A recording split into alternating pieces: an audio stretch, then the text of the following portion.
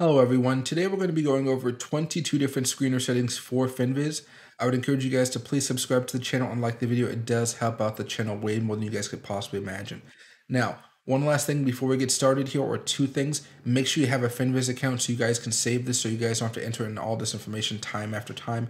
And if you guys have any questions over what an index is, PE, PB, market cap, any of those types of terms, you guys can just open up the help section right here, and the first page is actually going to be what is a stock screener, and it'll go over each of the definitions for each of the terms you guys will see on this. All right, so if you guys have any questions throughout the entire video about any of these terms, feel free to pause, look it up. It'll help you out a little bit more. Now, first of all, we're going to get started with super breakouts. You guys can name these whatever you want to. I have my fun names with them because I've been trading for a while, but there are more professional names if you guys want to use them. All right, now for the market cap on the super breakouts, you want to have the mid over 2 billion. Mid over 2 billion. I'm going to make this quick and easy for you guys, as quick as I can without losing any information. Performance, you want it to be week up, 20-day simple moving average, price above the SMA. You want the price to be over $50. 50-day simple moving average, you want the price to be above the 50 moving average. This just means the price has been going up for a while. We haven't seen any death crosses. Things are looking pretty good so far. Now, we want to have average volume over 500,000, means there's good liquidity. Optionable and shortable. This is optional for you guys. I have it set to optionable and shortable because I like to short and do options. If you guys do not trade options or you do not short, just click any and you get more opportunities for plays here, okay? And lastly, we just want country USA, all right? After you do this, you are going to go over here to save screen, type in the name that you want to have here. I'm going to just type in test. You come down here and you're going to click save changes, so that when you come back, now you see test is right here in my little section. All right. Now I'm going to go back to edit screen. I'm going to remove this one because I don't need it. And I'm going to hit save changes once more, and it is gone. All right, in case you ever need to get rid of one. Next, we have unusual volume poppers. These ones are basically unusual volume. They popped. They may be fun for day trades or they may be fun for options, but more for day trading if you ask me. You can swing it, but be very, very careful. Usually if you swing it, you want to be swinging it back down after a monster move. If we look at here, TEN, it's up 93% today. That could be a fun thing to either short or try to play once you figure out where it's going. So you might add it to your watch list. Now, market cap, 300 million to 2 billion. 300 million to 2 billion. Performance today up. Average volume over 100K. Optionable, shortable, both. And industry, stocks only EX funds. Stocks only EX funds, right? And then right here on the top, you want to have signal, unusual volume. Signal, unusual volume, right? And again, we're going to save. This is the last time I tell you guys to save. I assume you guys are going to know how to save from here on out. Next, we're going to have breakouts here. This is more of a broad swath screener setting. You guys are going to be looking at hundreds of different stocks. If you guys are looking at one screener on a daily basis, it's either going to be this one or another breakout one that I have for you guys. This is where you guys are going to be looking for most of your plays. Now, you want the market cap to be above mid over 2 billion, plus mid over 2 billion, average volume over 500K, country, United States of America, optional. You can do any, but I prefer trading United States of America companies. Optionable, shortable, both. Price over 100. It's optional. You can actually have it be above 50 if you guys want to trade stocks that are cheaper than $100. I have more capital than the average individual, so I can feel more comfortable doing $100. If you guys want, $50 is not a bad place to start. Above $50 if you want to. All right. Next, we're going to move over here to short squeeze. Now, price over $10. Float short over 15%. Average volume over 100K, optionable, shortable, and shortable. Institutional ownership under 50%. We all know what short squeezes are. GameStop, AMC, this will help you find a next one. Don't expect them to be that massive. Usually you're expecting like 20 to 30% profits off of them. Take them and run. Don't try to get the next monster thing. It's very risky. Most people lose money before that actually happens. Now, one last thing here, institutional ownership under 50%. This just means that if there's a squeeze, you don't want the owners to sell everything they have and drop it on all the retail investors that try to pump it up after the squeeze, okay? So you just want it to be lower. Next, after short squeeze, we have Can Slim. A lot of you guys like this one. EPS growth past 5 years, over 20%. Sales growth past 5 years, over 20%. EPS growth this year, over 20%. EPS growth quarter over quarter is also going to be 20%. And then we have sales growth quarter over quarter is also going to be over 20%. All right. After that, we have low PE value. Make sure you guys are saving these. I really cannot stress that enough. Low PE value. Market cap small, under 2 billion. Market cap small, under 2 billion. PB is low, under 1. Price is over $5, over $5. PE is less than 15, low. Return on assets, just want it to be positive. Return on equity is positive. And PEG is going to be low, less than 1, low. Now moving on to undervalued dividend growth. Market cap, large, over 10 billion, large, over 10 billion. Dividend yield, positive, positive. PE, under 20. EPS growth next 5 years, over 5%. Payout ratio, under 50%. PEG, low, less than 1. EPS growth next year. This is basically you're finding stocks that are undervalued. So what you're going to be doing is you're going to be getting the dividends from the undervalued stocks. But once they become valued properly, you're going to see the price increase. So you're going to be making money with the dividends and through the value of the actual stock that you own, the security. Next, we have buy and hold value. Buy, hold, let it just keep going up. Now, you can see we're not in the best of markets right now, so there's really only 5 stocks it recommends. That's okay. When we hit back into a bull market, this will be flush with different plays you guys can look at. Now, market cap plus micro over 50 million. 20 days simple moving average above the SMA 20. Beta over 1.5. EPS growth next 5 years, you want it to be above 10%. Return on equity over 15%. And PEG over 1. Lastly, here we have current ratio over 1.5. All right, make sure to save.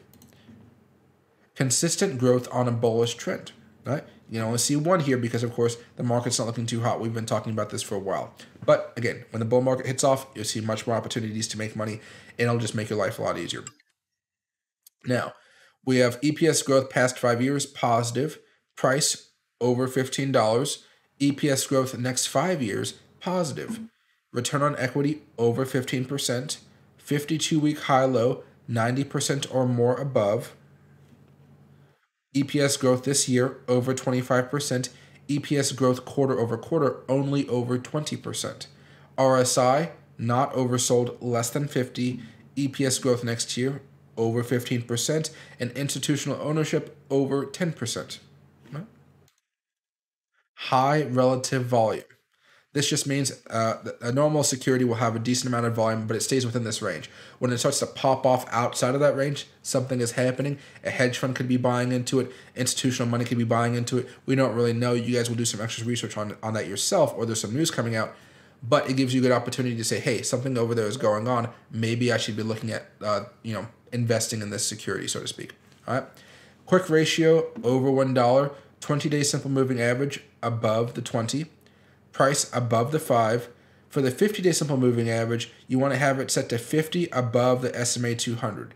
So that means recently there was some type of golden cross, but overall it's still a nice bullish trend.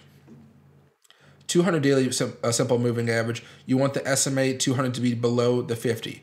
Basically, these are the same thing. I just like to be, straightforward about it. Average volume over 500,000, over 400,000. EPS growth quarter over quarter over 15%. Relative volume over 1.5. This means 1.5 times the average volume. If the average volume was 100,000, it would only trigger and show up on here if there was 150,000 volume going on there that day, or so far that day, excuse me. Sales growth quarter over 15%, and the current ratio is going to be over 1, over 1. Next, we have high sales growth. Price over $5, float short under 5%, sales growth past 5 years over 20%, return on equity over 15%, and debt to equity is under 0.5. Average volume over 200,000. Sales growth quarter over quarter is going to be over 20%, and institutional ownership is going to be over 60%. Over 60%. Next, we have higher earnings growth. 200 daily simple moving average, we want the price to be above the SMA 200. The average volume, we want it to be over 400,000. EPS growth this year, over 25%. EPS growth quarter over 25%. And the RSI not oversold, less than 50. Right? EPS growth next year, over 25%. Sales growth quarter over quarter over 25%. Nice and easy. SMA crossover. This one's pretty fun. You can actually change these up any way you want to, depending on where you want these crossovers to actually happen. But for now, we're just going to use this one. Beta is over 1. PE is profitable, above 0. Float short is low, under 5%. 50-day simple moving average is 50. The SMA 50 crossed the SMA 20 below. All right. This just means that the 20-day moving average is crossing above the 50-day moving average. You can set that here. You can have a lot of fun with these ones. These are stuff that you're going to be messing around with, but you want to have all these other ones set so you can adjust the 20, the 50, and the 200 to whatever specifications you guys want to. So this one's more flexible, if you will. Now, average volume over 400,000 shares and relative volume over 1. Make sure to save. Breaking out. You want to have the price above the SMA 20, price above the SMA 50. Good stuff happening there. You want to have a new high, 50-day high, low, new high. You're not going to find many stocks like this on average, but right now you do see some really good ones. And if you were to go to charts, all reaching all-time highs, or they have reached all-time highs recently, in the case of HMHC, right? So these could be very good plays. Right? Now, return on equity, over 20%. Debt to equity is going to be under 1. The 200 daily simple moving average is going to be the price above the SMA 200. It just means the price is above the 200 moving average. Nice simple. Average volume, over 100,000 shares. Over 100,000. Now we have new highs. This one's very, very simple. Performance, today up. 20-day high, low, new high. Price, under $7. These are really fun if you guys find something that's very cheap on the market. You guys just want to hold on to it. That means good news has come out. You buy it and you just let it sit for a while. This can take years, but these things can be very, very good. Tesla at one point showed up on this. Microsoft at one point showed up on this. It's those type of plays, okay? Oh, excuse me, not Microsoft. Another play. What was Microsoft? Something similar to Tesla. I forget what it was called. 50-day high, low, new high. Analysts recommend buy. 52-week high, low, new high, and change up. All right, nice and easy. Then we have oversold with upcoming earnings. These can be great for YOLO plays as far as options. Normally, I don't recommend you guys trading earnings because they're very volatile. If you guys don't know what you're doing and you guys aren't looking at the 10K reports, some of those financial reports, a lot of the nitty-gritty fundamental stuff. But for oversold with upcoming earnings, this gives it a great chance to have a massive pop. And if you guys actually own options on these, you guys can be making a bunch of money really, really quickly here, okay? Or you guys can just buy stocks and watch it pop off for less returns, but also less risk involved. So there's going to be an optionable step in here that I'll show you guys now. Market cap plus small, over 300 million. Performance year plus 10. You just want to be 10% for the year so far. Average volume over 750K. A lot of volume there. EPS growth over 15%.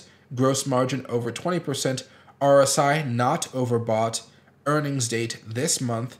Current volume over 1 million. All right. Now, the one thing that's optionable here is when we go over to, is optionable and shortable. If you guys want to trade options, you will switch that to, yes, optional and shortable. Otherwise, you're just going to have it set to any. All right. That's the only thing you really have to worry about as far as this is concerned. And, maybe you'll just go set to optionable and shortable. You see there's still 40 stocks you can look at right here. If you take this off, it goes from 40 to 40. So actually not really much changed here. Everything is optionable and shortable, which makes it easy. Now, after that, we have oversold reversal. These are pretty fun. You find something that's oversold. You're just waiting for a breakout of some type on the technicals, and then you buy and you wait for it to just kind of slowly move back up. They're really good in bear market. So as this bear market continues, you will see this actually grow more and more and more. Those are going to be good buying opportunities. You're going to be holding these for like a couple months, though, but they will give you solid returns. Price, over $5. RSI, oversold. Change, up.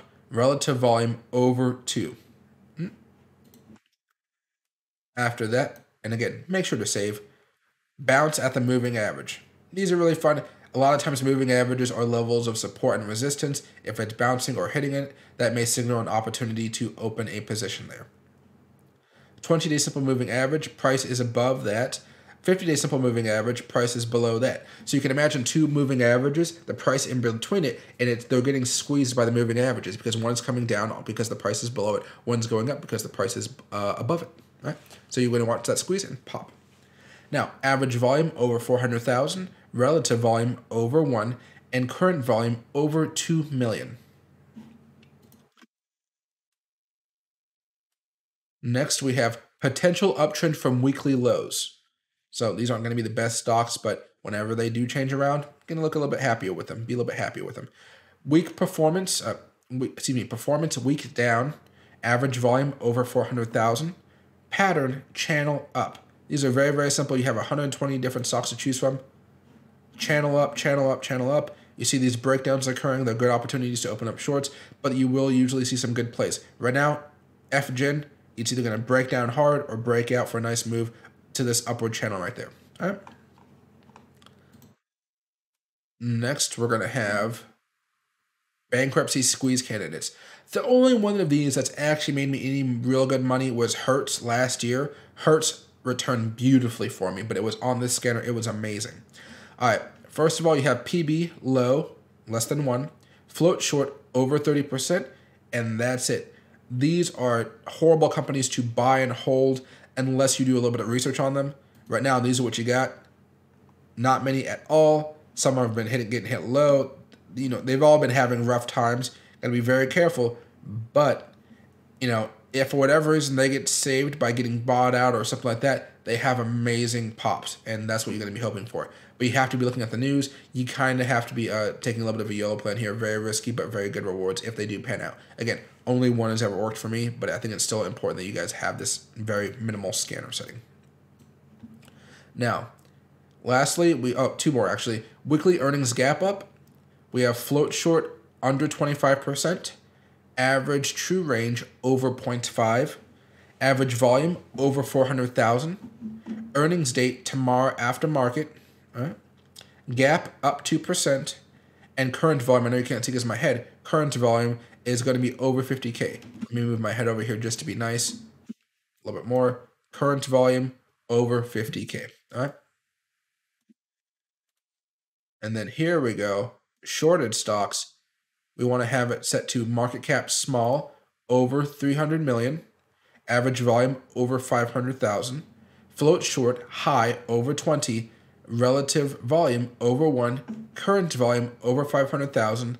Price over $3. This is for the smaller cap ones here. We talked about the ones over $10. This is the one for the very small ones. These are much, much more risky, but I understand that you guys like to take some risk. So I'm putting this one on there for you guys as well. Just understand it is risky. Optionable and shortable, both. And then country, United States of America. Now, that is everything you guys need to know. Please, please, please consider subscribing to the channel and liking the video. And if you guys really want to support the channel, I would really recommend you guys leave a comment of like 5 or more words. It really does help out more than you guys know. I'm trying to beat this algorithm as best I can. Thank you guys very much and have a fantastic rest of your day. Talk to me nice, talk to me honestly.